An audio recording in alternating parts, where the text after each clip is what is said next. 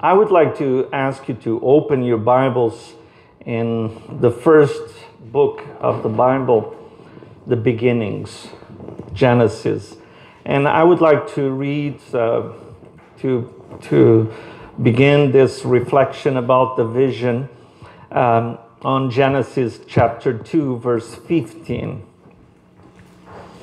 I would like to ask maybe Sharon, can you read Genesis 2:15, please, for us? It's very small, yeah.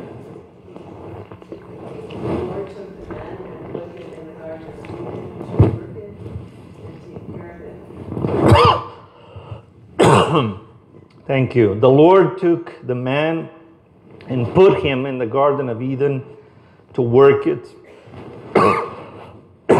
and take care of it. Well, January is our Vision Month. We have been doing several years now. And as your pastor, I need to tell you about the vision of this church. We have new people here. We need to refresh our minds with the vision we believe God gave us, and we have embraced earnestly as the itinerary of this church for the coming years. And we as leadership team want to share from our hearts to your heart about our church present and desired future. And last week, Ken Benson, our elder, introduced the vision by applying it to a very important biblical episode, one of the most beautiful and transformative encounters of Jesus with an individual. And today I will be sharing, I will try to share about the biblical foundations for that same vision, which describes the way of Jesus. When you come through the doors, there's a banner over there. I don't know if you are too familiar already with the building and you don't notice that we have a banner that says exactly, that states the vision: loving God, loving people, making disciples.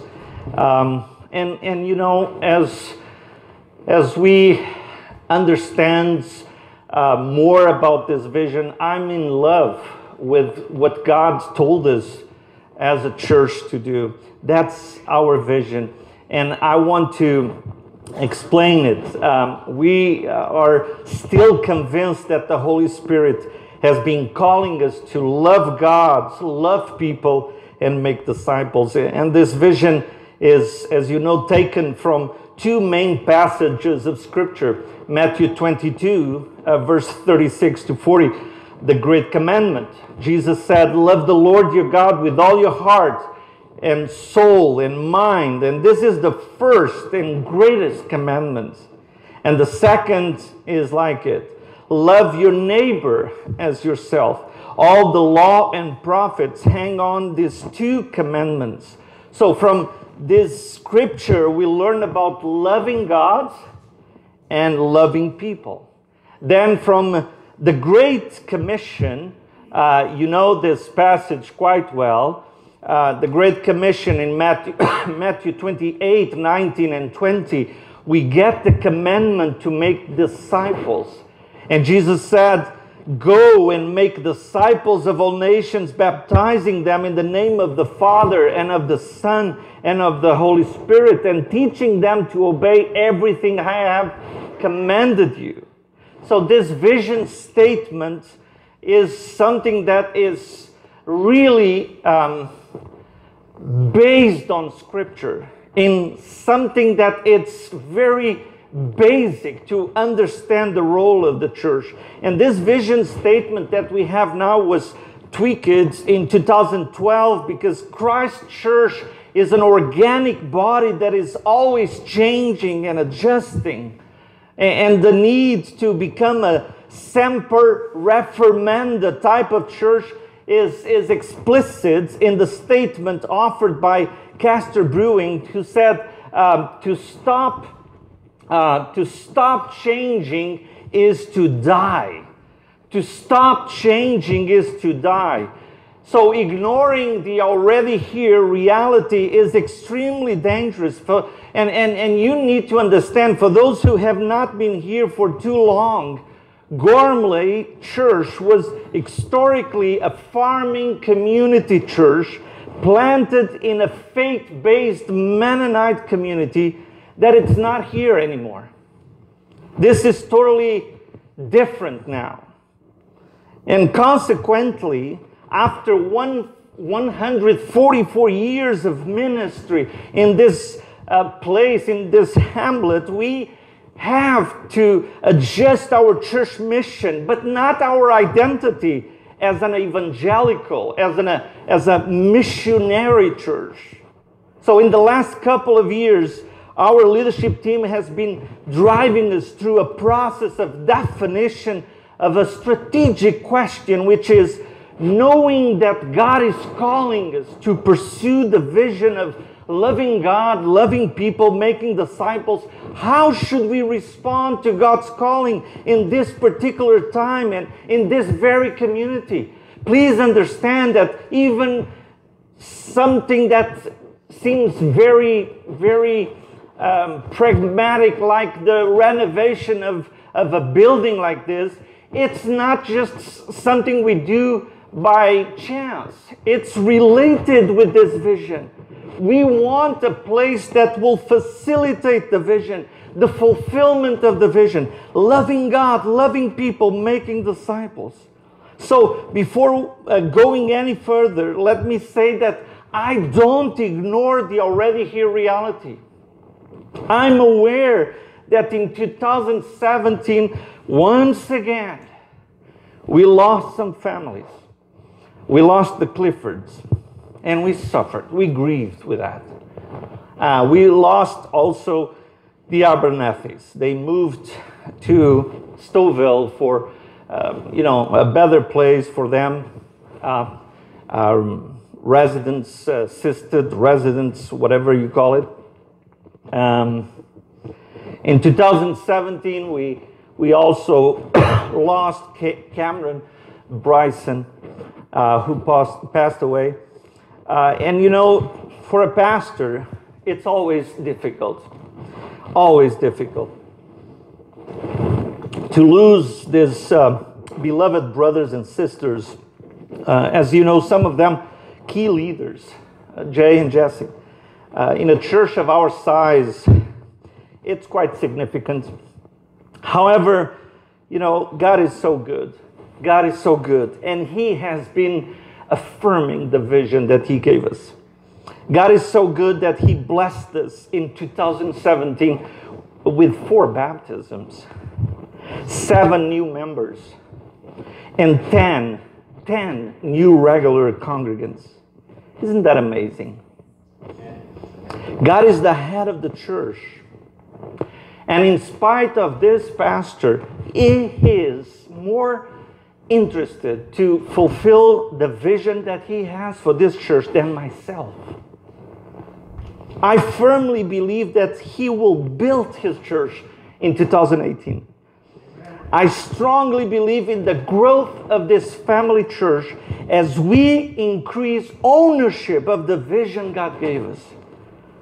I'm convinced that the majority of our congregation is willing to move forward, respecting who we are, our history, our values, keeping our biblical values, because they know each one of those who are ready to move forward.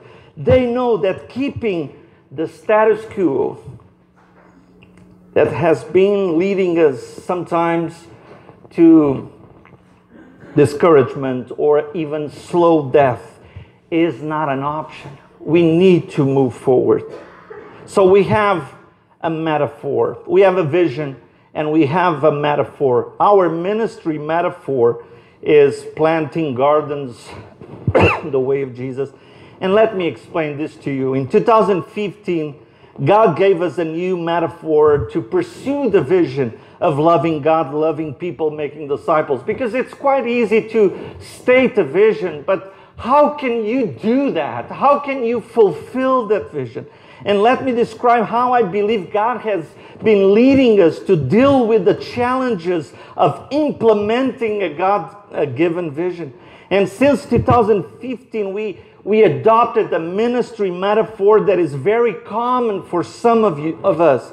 It is the one of organically growing gardens by planting seeds. And here, once again, we are respecting our history, considering the fact that our congregation is placed in a traditional farming community. Many of us understand the virtues of such an image. And this metaphor includes the assumption that we need to depend on God in everything we do, because everything is uncertain. Well, you can ask us, what was our feelings? What were our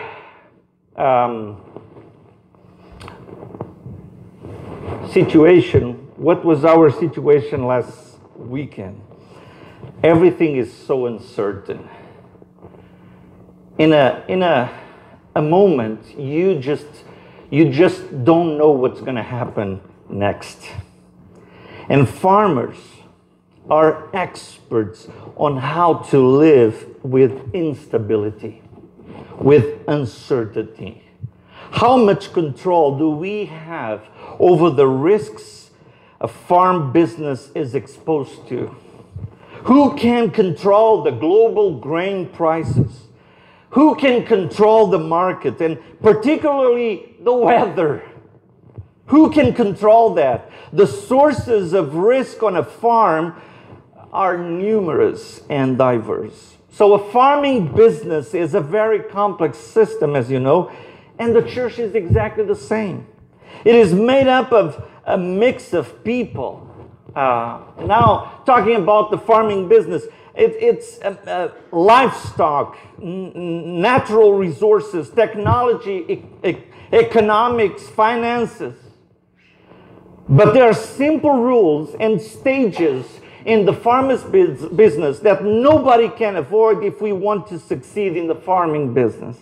Reaping a harvest is the outcome of a lengthy series of events that cannot be bypassed or overlooked. And in 2015, when we started this conversation, we spent the whole year talking about the 4 stages of the farming process. Preparing the soil is the first one. Unless the ground is cleared and plowed, it will not be ready to receive the seeds. The second stage is sowing the seeds. The third stage is to cultivate the soil. Cultivation is the lengthiest part of the agricultural process, since it involves irrigation, fertilization, weed control. And the last one is reaping the harvest. Harvest is effective only at one stage.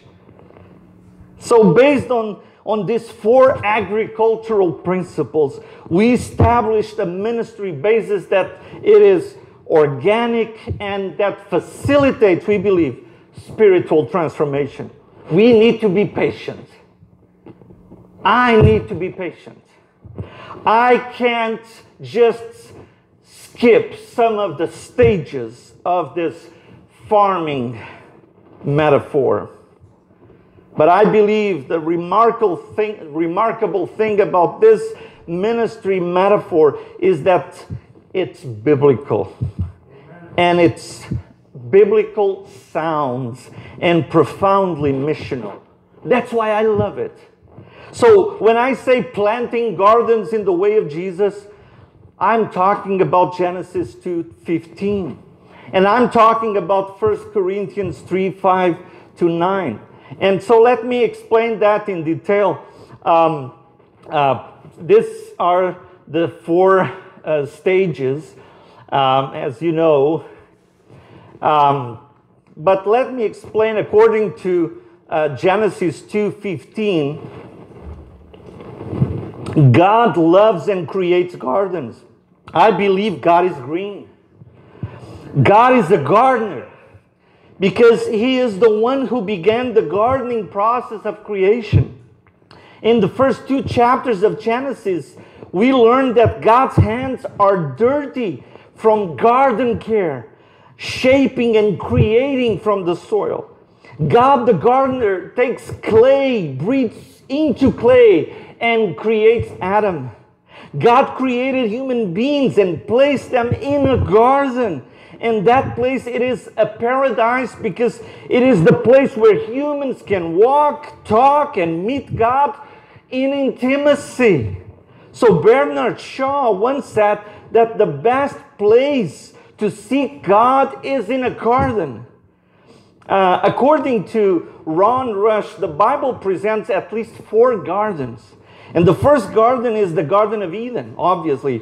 God created man to have a relationship and walked in the garden with Adam and Eve.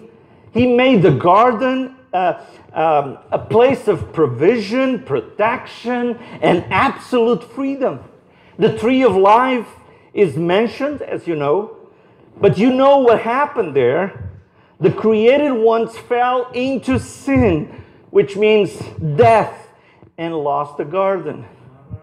Then the Bible presents a second garden, and that's a very important one, the Garden of Gethsemane.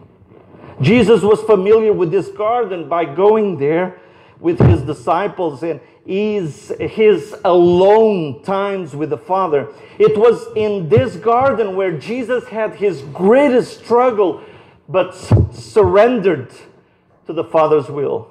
The third garden is beside Golgotha. In John 19, the tomb was in a garden near Golgotha.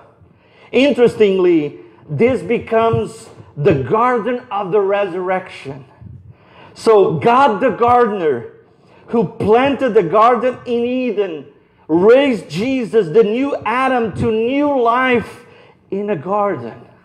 And this fact transfers the function of God the gardener to Christ the gardener. So the fourth garden, let me tell you, the fourth garden in the Bible is in the glory of God. You need to read Revelation 22. The tree of life is mentioned and the new heaven. And in Revelation 22, we see the tree of life on both sides of the river of the water of life.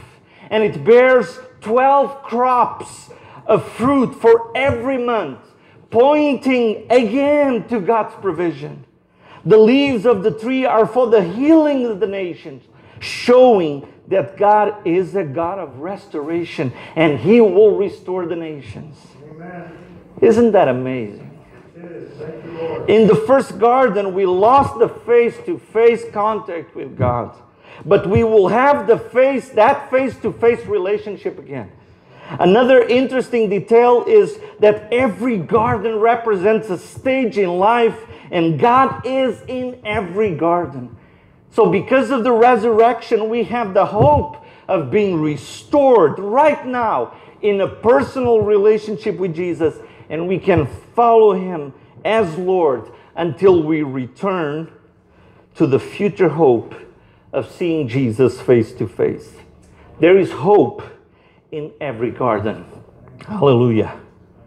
We are God's fellow. Oh, I'm not showing all the pictures. Okay. Okay. Let me ask someone else to open 1 Corinthians chapter 3. Dr. Bill, can you read 1 Corinthians 3, 5-9? Just to give me a chance to drink some water here. 1 Corinthians 3, 5-9. What then is Apollos? What is Paul? Servants through whom you believe, as the Lord assigned to each. I planted, Apollos watered, but God gave the fruit. So neither he who plants nor he who waters is anything, but only God who gives the growth. He who plants, he who waters are one, and each will receive his wages are God's fellow workers. You are God's field, God's building. So, you know, this is the metaphor for us. We are God's fellow gardeners. That's what we are. According to the Apostle Paul, we are God's fellow workers in God's fields. And as part of His church, we work for God as God's fellow workers. God is responsible for all the work, but as His gardeners, we have an important role to play. We are the sowers with the best seeds ever. The gospel of Jesus Christ is the seed. We are called to get our hands dirty and plant gardens, plant seeds, plant the gospel in people's hearts in the way of Jesus. So planting gardens means to plant seeds of life, to invest in those who are not yet in the kingdom, to share and to love people, to embrace God's mission in this world, because God is waiting for you to plant a seed, to plant a garden. So, let me tell you, if our church is not growing as you would like, stop complaining.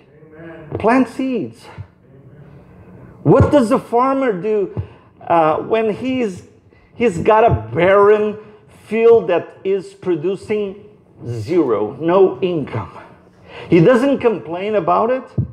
He doesn't even pray about it. He just goes out and starts preparing the soil and planting the seeds, because he knows nothing is going to happen until he plants the first seed. He can pray all he wants, but it's not going to produce fruit. He's got to plant the first seed.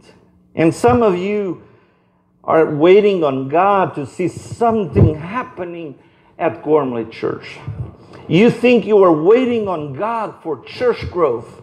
You think you are waiting on God to see a particular ministry growing. You think you are waiting on God for the windfall. But Rick Warren, talking about this, once said, God says, you think you are waiting on me? I'm waiting on you. I'm waiting for you to plant a seed, to plant a garden. Everything in life starts as a seed. Think for a moment. Everything in life starts as a seed. A relationship, a marriage, a business, a child, a church. Nothing happens until the seed is planted. So why does God require us to plant gardens in the way of Jesus? Because planting is an act of faith. You take what you've got and you give it away. That takes faith. That's why this year I thought that the Spirit of God was leading me to prepare a sermon series for the whole year about outrageous faith. We need to grow in our faith to bring glory to God. So when you plant seeds in the kingdom of God, you do not work for yourself or even for one another. You plant for God. And as gardeners, we all have different roles and responsibilities in God's garden. Some plant, some water, some have up front gifts, and some serve behind the scenes. However, all servants are equally important. As gardeners, we are all one in God's program. There are no exceptions. We are not to compete against each other. Instead, we are to complement each other. We all need one another to fulfill God's work. So to the degree that we are faithful garden tools, God will grant us eternal rewards. That's what verse 8 says. The man who plants and the man who waters have one purpose, and each will be rewarded according to his own labor. Let me finish by saying that God is the one who makes gardens grow. Let's not forget this. If I will if I would miss this point in my own theology, if I would ignore this, I would be depressed. If I would ignore this, I would quit. But I believe that God is really the one who makes gardens grow. It's not about the pastor. It's not about the members. It's not about the budget. It's not about the building. This obviously can't be an excuse for me as a leader. This can't be an excuse for me as a gardener. We need to work hard, as any farmer does, but we can't ignore that only God can cause the growth. We are the means by which people believe, but God is the one who changes people's lives. He alone establishes if and when a person believes in Jesus Christ. I can use all my good arguments and nothing happens. God is the one who causes the growth, but He will not exclude you from the process. We as sowers need to start 2018 by renewing our commitment, our willingness to serve as God's fellow workers in His harvest, expecting Him to bless us. Are you ready? Are you ready to prepare the soil of your own hearts and undertake with perseverance a long-term commitment to God's garden? Are you willing to get your hands dirty? Don't forget that mankind started when our God got His hands dirty. The challenge ahead of us is huge. Farming is everything but easy. I'm talking of preparing the soil, sowing the seed of the gospel, cultivating the ground, and then to reap a huge harvest. But to be prepared, we need to learn the way of Jesus. And this pastor cannot and do not want to control the harvest. We depend on the Lord of the harvest. As your pastor, I want just to do something here, to offer encouragement and to equip you as we challenge one another to follow Jesus together in His way. I'm not the owner of the harvest. I'm not the owner of Gormley Church.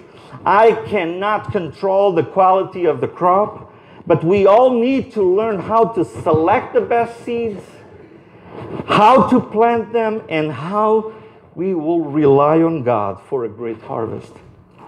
My goal is to equip, not to control. The leadership team has a role to be facilitators of seed sowers that will encourage interactions with one another. So as we grow in our dependence on the God of the harvest, I keep saying this, I want to see a church that grows larger on Sunday mornings, reflecting the ethnic diversity of Richmond Hill. And God is bringing them. Some years ago, we didn't have an Asian person in this congregation. And they're quite, we have a good number of Asians in Richmond Hill. I don't know if you noticed that. Well, I want to see a congregation on Sunday mornings that reflects the diversity of Richmond Hill. But also a church that grows smaller during the week by involving everyone in what we call DNA groups, triads, groups of 3 people who are learning the way of Jesus together. But also missional communities who will meet once a month to do mission together. And Werder and I, we have been dreaming about the missional community that will focus on newcomers, That's why we are trying to suggest that on the last Sunday of this month, we want to invite those who want to join us on that missional community and everybody from the congregation to experience what it means to be part of a worship service in a different language. Have you ever tried that? But I can assure you that at least the sermon will be translated into English. And you know, we will have a couple from Brazil who just decided to sold everything, and they have been traveling all around the world just to do one thing, to release the love of Jesus. And they will stay with us for a few days to serve our church, and they will be here on the last Sunday of January to talk about being a foreigner and be welcomed. That's what we want to see. A church that grows larger on Sunday mornings, that reflects the ethnic diversity of our town, Richmond Hill, but at the same time, grows smaller during the week with DNA groups and missional communities. As we grow in our dependence on the God of the harvest, I want to see Gormley as a multi-generational and multi-ethnic church that gathers together on Sundays, opens the Bible to learn the gospel, experience transformation, express love for Jesus in different and creative ways. But during the week, we are scattered among the community and the marketplace, and we will make disciples who make disciples of different ethnic groups, using our church building to serve the immigrants, the poor, the elderly. And let me share just a crazy idea. I still have the dream that this church can be used in planting new churches by the power of the Holy Spirit. We have the best seed ever. Let's do it.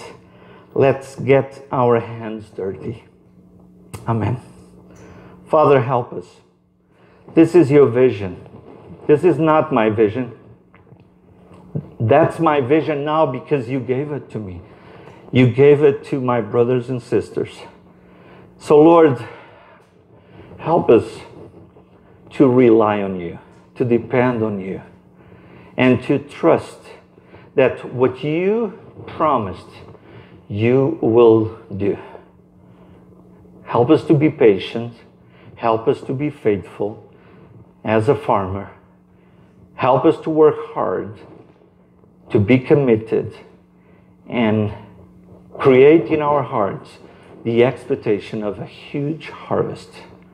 Because the world is in such a need of that seed, your love, your gospel. Thank you, Jesus, to trust to people like me and my brothers and sisters here this amazing mission of making disciples.